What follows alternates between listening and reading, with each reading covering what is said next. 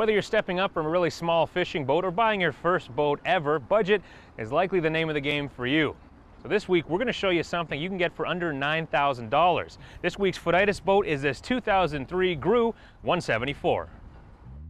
On the one hand, this is a fairly basic boat, a great starter. But on the other hand, it has everything you need. There's seating up front in the bow lounge with small storage underneath. Moving back, there's a large vented in-floor locker. Dual bucket seats flank the well-designed cockpit, and the portside console has a stereo with CD player and a large lockable storage compartment. The chairs spin and slide to give you the chance to get properly set up behind those controls, and the wheel adjusts as well for a more comfortable ride. Speaking of controls, the layout is straightforward and everything you need is a quick glance away. The 174 is a compact boat, so there's not a ton of storage on board, but GRU did a good job making the most of the space. The rear bench seat conceals multiple storage bins, and the backs of the chairs have handy pockets. The sun lounge area pops up to reveal a 3-liter 140 horsepower Mercruiser stern drive engine, and at the stern there's a swim platform complete with telescoping swim ladder.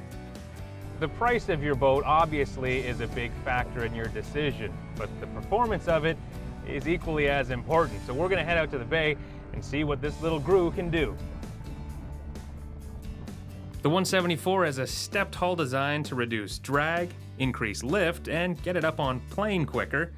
140 horsepower Merc shot us from 0 to 20 miles an hour in just 6.5 seconds.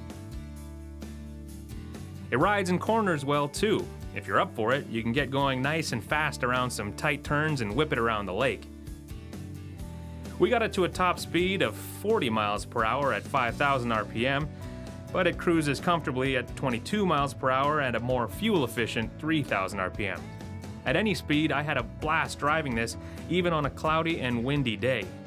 The GRU 174 isn't the biggest boat, so you get bounced around a little in conditions like our test day, but even with plenty of chop to contend with, it handles the waves nicely, so we still had fun.